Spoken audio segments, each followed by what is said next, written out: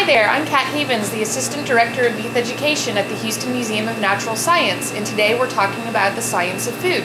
Even the simplest of recipes have science, and today we're mixing it up with the science that's on your salad. To help me today, I've got Executive Chef Sander from the 17 at the Alden. What are we going to make today, Chef? We're going to make basically a basic vinaigrette. Excellent. Fresh herbs and emulsify, a little oil, vinegar, and a little bit of egg yolk to hold together. All right, sounds great. Start with a little bit of honey. Okay. Then we're going to add one of the key ingredients, which is egg yolks, and pasteurized, of course, now, so they're safe. You don't have the problems with the salmonella.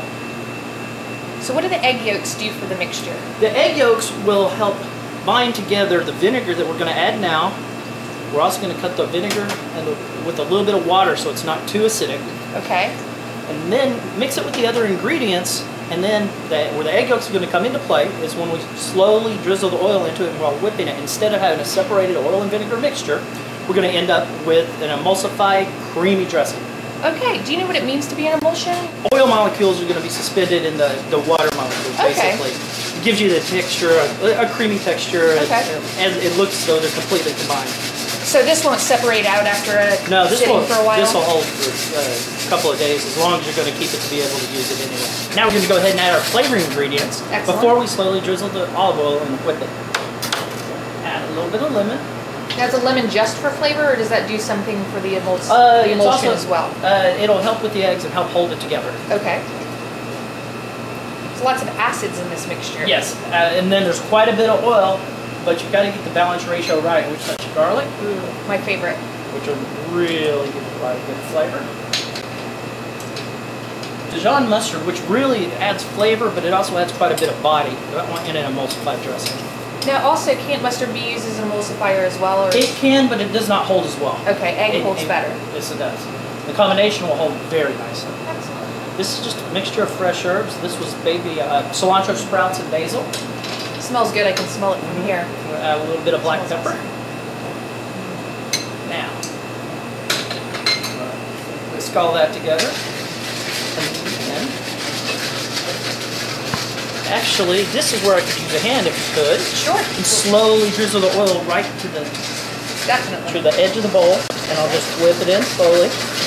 Now you need that physical energy to make the emulsion as well, right? Exactly. Okay. And you've got to move quickly and keep the oil going in slowly. If you were to dump the oil in all at once, it would break, and it would look almost like you scrambled it.